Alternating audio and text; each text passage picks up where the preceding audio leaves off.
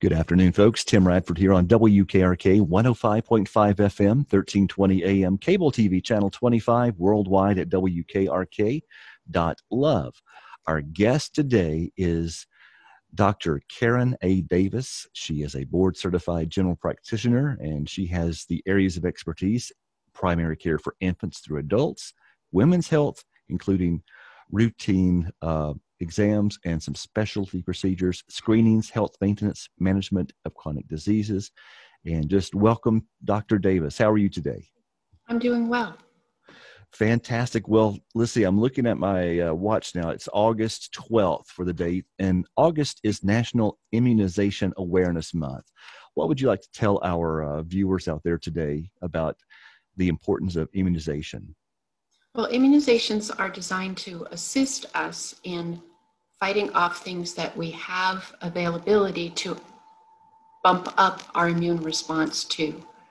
So many people express concerns to me that they are weakening their immune system by getting an immunization, and it's actually the opposite. Our immune system has a variety of things that it does. Responds to inflammation and infections. It responds with extra blood cells when we're stressed. It responds when there's an invader, which would be hopefully an infection, but occasionally it's an autoimmune disorder, which is kind of a whole nother ball of wax. We're familiar with those perhaps as rheumatoid arthritis or diabetes, but those things we don't have immunizations against. We can prevent some bacterial infections, pneumonia from a particular group or family of bacteria. We've got pretty good immune protection for. We do that immunization for children generally before kindergarten to help them not have as much susceptibility to the bacteria family that causes most of their ear infections, throat infections, and nasal infections. Small children don't have sinuses yet, but they can get some pretty nasty upper nose infections that make them very ill and can cause a lot of problems. Go ahead. That this time of year, I think many people are thinking of is it's almost time for the signs to go up at the pharmacies that the flu vaccine is in. So a couple of points on that regard. Chances are the signs are not going up in the pharmacies in the next several weeks. Our pharmacists in this pandemic are amongst our most protected healthcare providers. While they are taught to immunize and do a great service to the community, we don't have any backups for them if they were to get sick. So they are our most socially distanced healthcare providers right now. They will be immunizing again, but we're not quite sure when. So this season, at least to begin it for influenza, we will be immunizing in physicians' offices and the county health departments. Okay. I know that there is a growing anti-vax movement out there, and I understand the importance of vaccines being in Rotary International. At one time, we had a serious problem with polio worldwide. And back years ago, we now have a campaign called End Polio Now. We're down to 2 countries, which are Afghanistan and Pakistan, where that is the only cases that we know about in the world now. But a while back, it was a serious problem even here locally.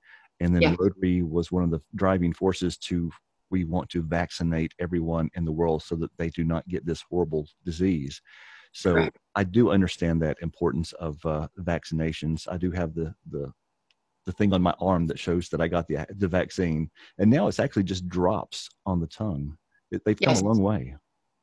It started out as oral. So I was born in 1957, my older brother in 1955. We lived in Boston metro area for a little while when my dad was on sabbatical back at Harvard. And I remember vividly as a little tiny person going into the school auditorium or cafeteria, actually, to be part of being immunized. My mom was an RN, and it was then drops on a sugar cube, and which seems like that would be the perfect way to give something to a child, except I was a child who disliked sugar, so I wasn't going to take it. It was actually very memorable to my mom and me. What kid like sugar? But I understand. And I still don't. So oral vaccines are live vaccines. So we've heard a smattering about herd immunity with the new concern to develop a vaccination and help protect population. So the concept behind herd immunity is you give a very small dose of the active infecting agent, and then the person who gets it sheds it when it's a virus and exposes their surrounding contacts to teeny tiny doses, which allows our immune system to have a finite amount to mount that response. So it's like making little replicas of something that can contain the virus. So the way that I've explained it to people over the years is, if you're old enough to remember the Fisher-Price toys, there was a cube that had different holes in it that were different shapes. So that kind of idea, if you can have something that's got a shape that fits it, the virus can be put inside and held captive. Okay. So I know with COVID-19, we're several months into this now, and that seems to be a part of our daily life, our daily conversation now. A lot of people have put off getting proper care for their health.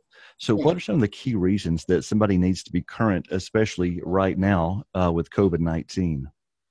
So because we have, as Dr. Rubendahl said in his interview a few weeks ago, I'm sorry, go ahead. Someone's as Dr. Rubendahl said in his interview a few weeks ago, the SARS family of viruses is not new to us. This particular strain, so the coronavirus, has been around for decades. We've had it as part of the common cold, all sorts of things, but we've never had a vaccine for it.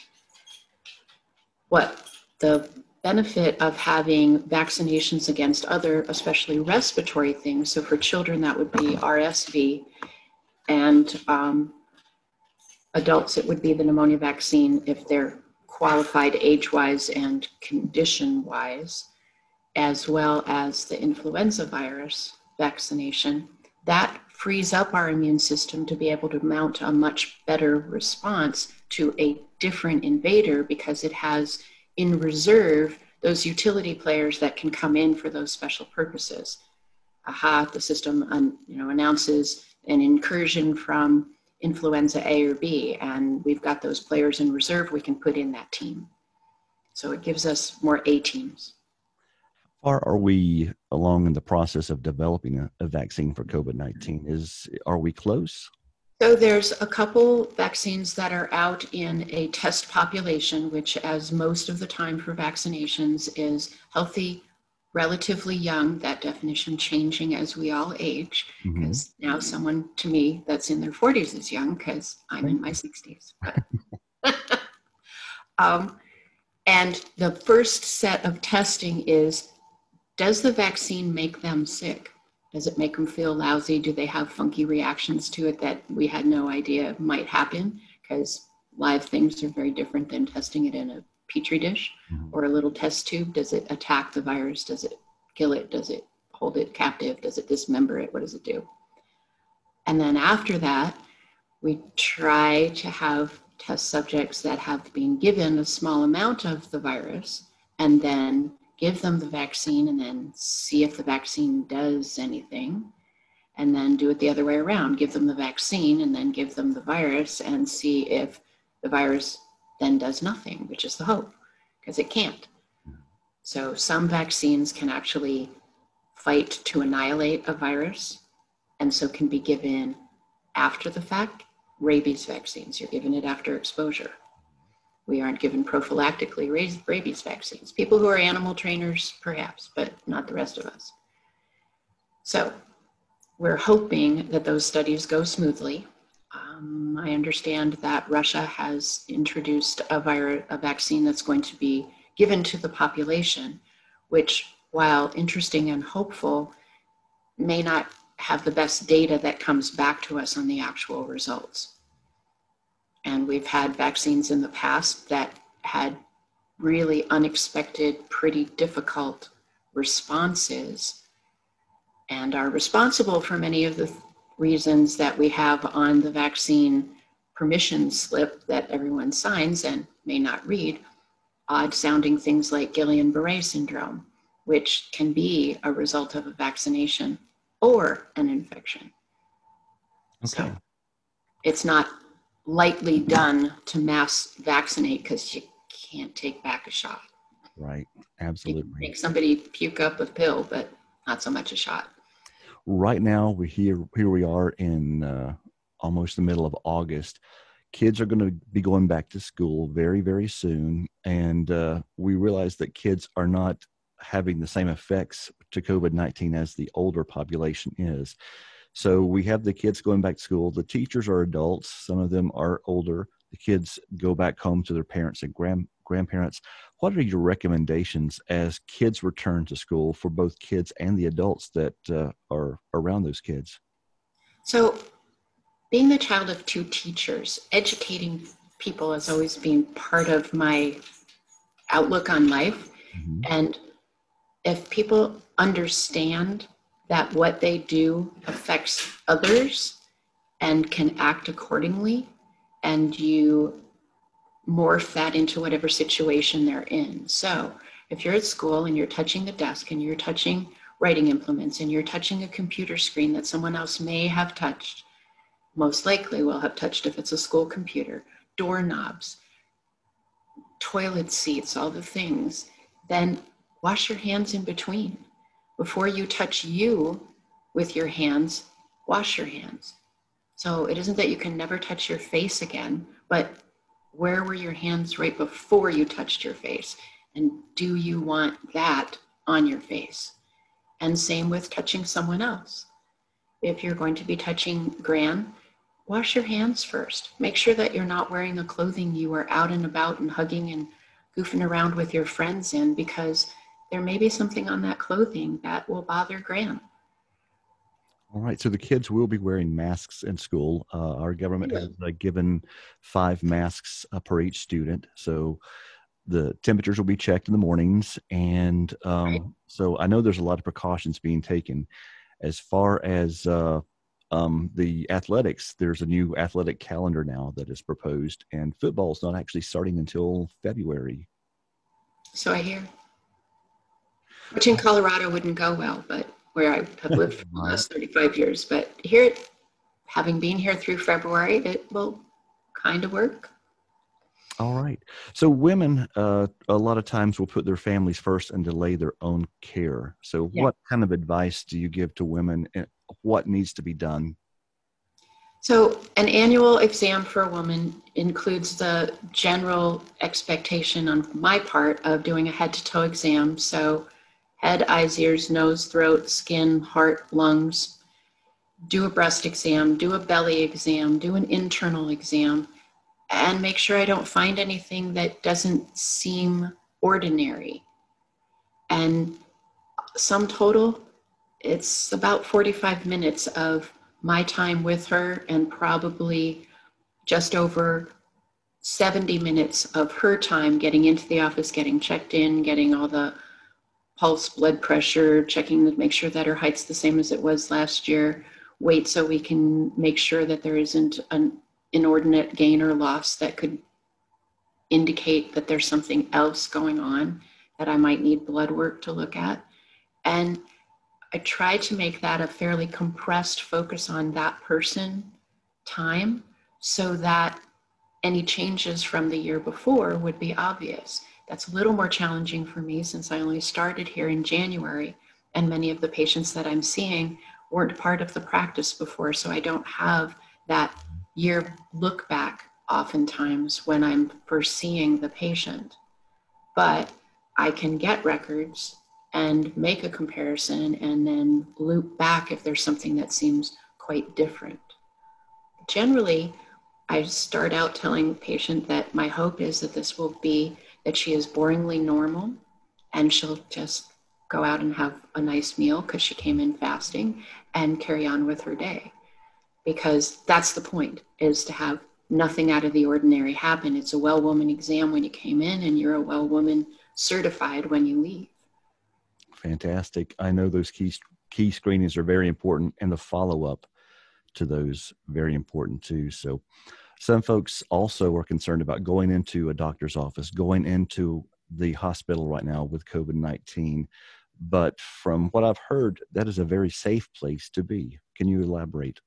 Yes. So our exam rooms are relatively routinely cleaned, but a routine cleaning in a medical exam room means that after the patient has walked out, and this is before COVID was part of an issue, the door handle is wiped down by our staff, outside door handle, inside door handle with a surface cleaner.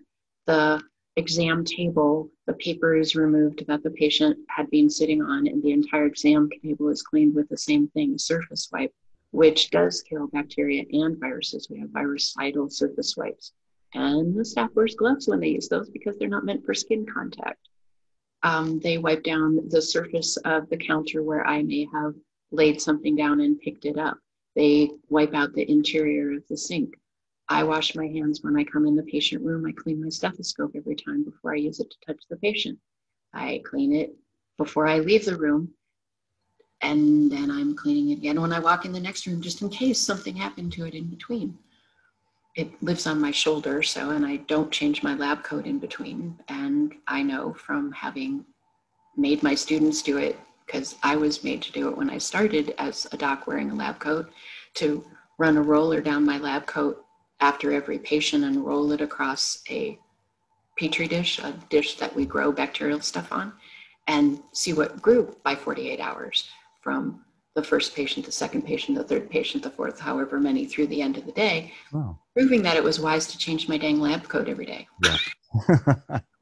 And I did the same to my hands.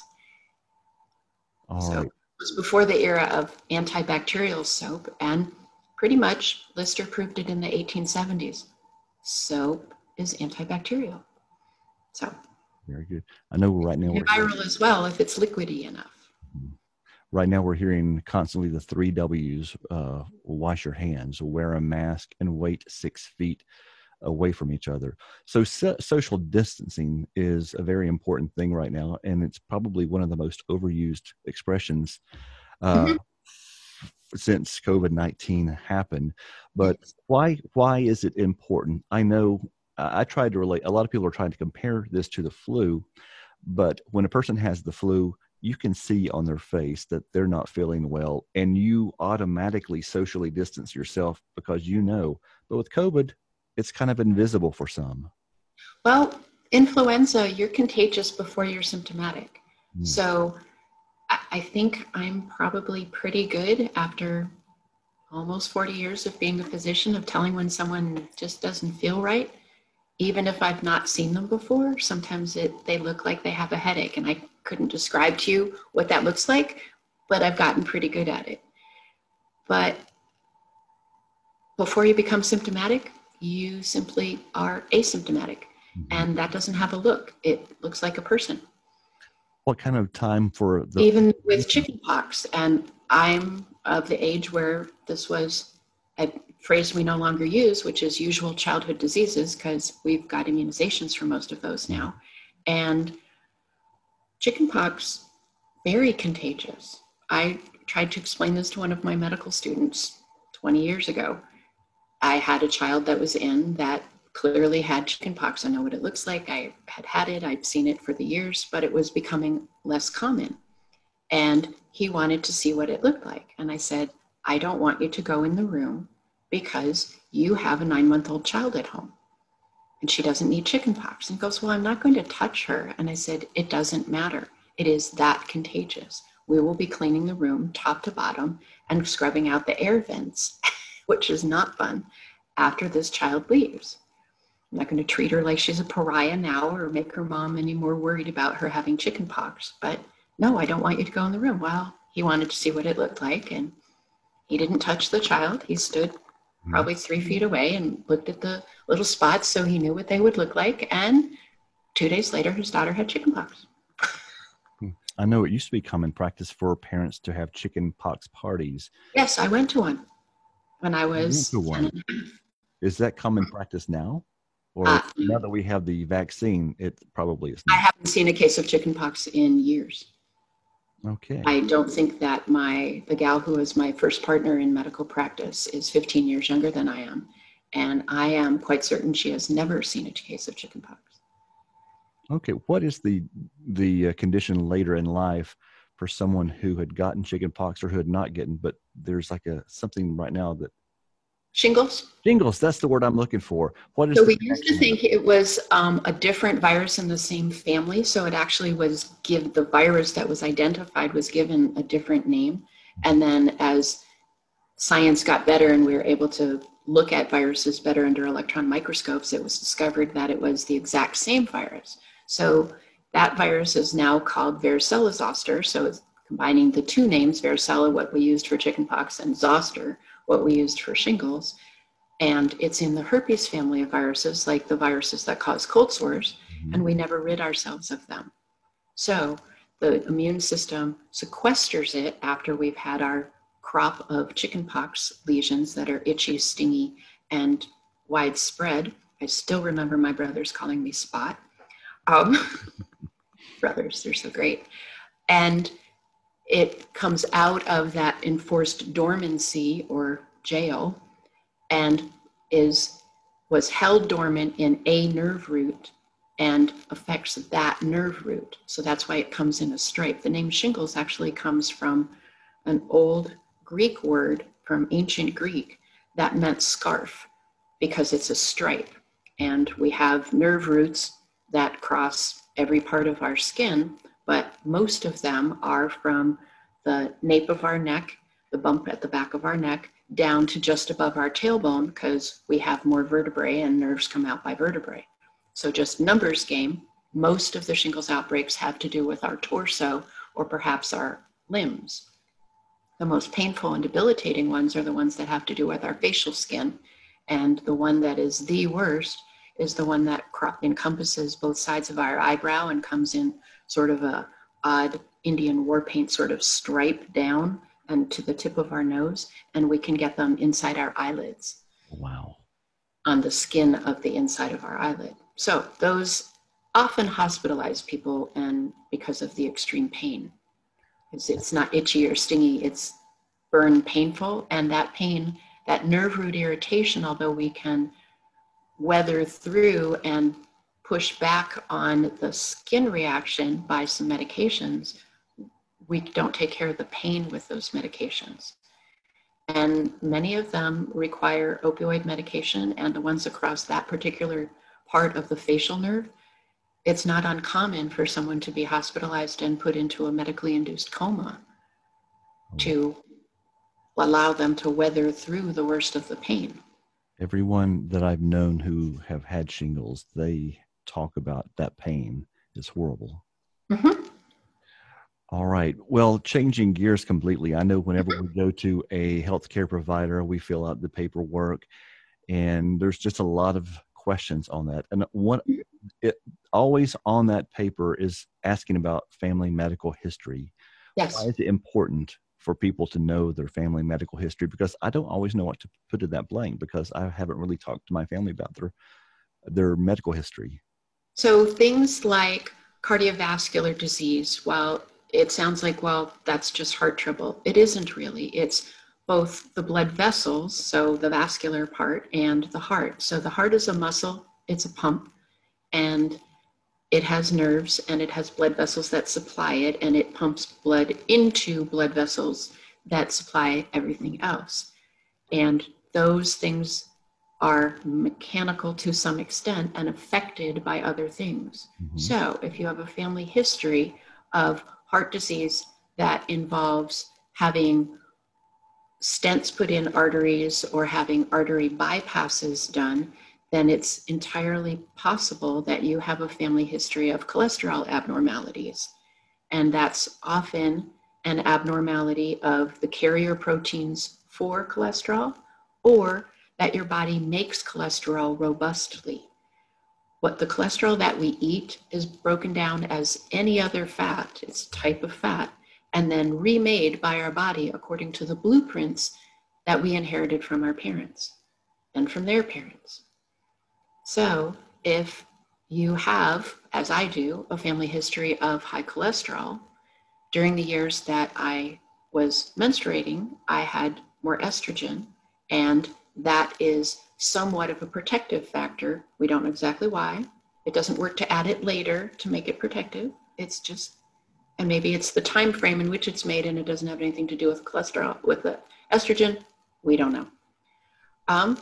We'll find out eventually, but right now we don't know. And that means that as I get older, that blueprint is more and more likely to be obvious. So my cholesterol, I don't eat that differently than I did 30 years ago, but my cholesterol is a little higher than it used to be. It isn't as high as either of my brothers, and both of them take medication to lower, as does our dad. And my mom never had that issue, but she had the issue that her father did, which was late in life, as a very slender, fit man, he became a diabetic, and one very difficult to control with oral medication. And my mom's wasn't difficult to control with oral medication, but I'm waiting for that to be an issue for me. And my mom always said to me that it was interesting how little I liked sugar. I avoided eating it when I was a child. I cried when the doctor gave me a lollipop when I didn't cry after my shot because I thought I had to eat it because he gave it to me because he's the doctor. And she wondered always, she died several years ago, if I would become diabetic later, and this was part of something in my system trying to protect me against that by not eating extra sugar. Wow, that's interesting. I'll check back with you in 20 years. All right, I'll be here. So I know our time has gotten away quickly. You're just so easy to talk to. So I do want to just talk about managing medications. I know in my past, I would go to my general physician and get a medicine, and then I had to go to a dentist and get another medicine for, I think it was a combination between naproxen and ibuprofen or something like that. So there really wasn't a way for a good communication back then. And I found out later that those two, or maybe it was, those two weren't good to mix together. No, not so much. So how has that improved as far as communication with health records and medication? Some of the electronic record has been a big boon there.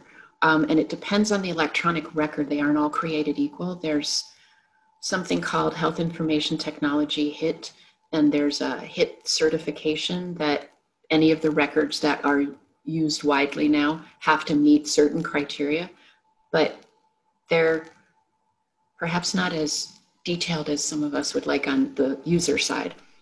So the one that to me is the most helpful medication-wise is presuming that the patient goes to the same pharmacy or the same pharmacy company. So maybe a CVS when you're on vacation or at your winter home, and also a CVS, but in another town when you're at your summer home. That helps because CVS is linked electronically, and that record pops up for the pharmacist, and you're taking this may not be a good medication combination. Let me call your doctor before I fill it in, or let me call back this prescriber and see. Or the patient can say, but I don't take that anymore, and it was never discontinued in the system. Right. So that helps. It gets a little confusing because there's 2 routes for a message to come to the physician, for 3 actually, for a refill being requested. The patient, the pharmacy can directly set up to ping the electronic record, and then it just comes through the record and not bypass, not to the patient, not to the mail order, not anything. And that has gotten very confusing with the mail order pharmacy world. And I can set myself a reminder that when the patient's current amount is up, before I refill it, I want this lab work. And that still carries the old phrase of a tickle file, because files used to be in a loose paper fashion in a drawer, and you would flip through with your finger, and they called it tickling. Okay. Well, very good. And anyone, I know there's a lot of information online too, as far as medical, your interactions. You can probably plug in your medications and see how they interact with each other. I've gone to a site too that was helpful for me. So, but again, I just want to say thank you so much for taking the time to be with us today. Is there anything that you wanted to talk about that I haven't asked about? So I think another thing that's being sort of bumped around and doesn't quite make sense is a patient-centered medical home, another cumbersome name made up by somebody who doesn't practice medicine. Hmm. And that's something that has a certification that allows us to be registered as such. But the idea is that we, as the providers, there are 2 nurse practitioners and myself at the Hayesville office, have interaction amongst ourselves so that we can cross cover. The electronic health record helps with that. But our purpose is to have the patients be able to come to one place and sort out what might be best to do next, instead of, well, I just saw my cardiologist and I just saw my pulmonologist and she wants this lab work and he wants this lab work, and I need to understand why and what's going on, and do they talk to each other, and why are you on a medicine that might make the heart stuff worse or your thyroid worse, and that gets really tedious and hard. So having a patient-centered medical home where it automatically notifies the cardiologist that this is where the patient is seen for their routine medical care makes an avenue more likely that I will be able to communicate with that doc. And I have a file that tells me that I ordered lab work, but I don't have a report, which leads me to believe that the patient didn't have it drawn yet. And we can set up that recall system, reminding the patient, because sometimes when you're walking out of the appointment with a list of things to do, you're on your way to work and that is already intervened, and that piece of paper is probably somewhere, but not necessarily in the tip of your brain anymore. Absolutely. Well, thank you so much for being with us. I'm going to let folks know that your office is located in Hayesville on Highway 64 East at 146 Highway 64 East in Hayesville. And for anyone who wants to schedule an appointment with Dr. Davis, the phone number is 828 389 3608. 389 3608. We're right next to the Huddle House and the Ingalls. Sometimes street numbers don't pop out at you when you're driving at 50 miles an hour on a 4-lane. So I think everybody in Hayesville knows where Huddle House and Ingalls are. So right there. So thank you so much for being with us today. And I hope you have a great rest of your week. Thanks, you too. Thank you. Bye-bye.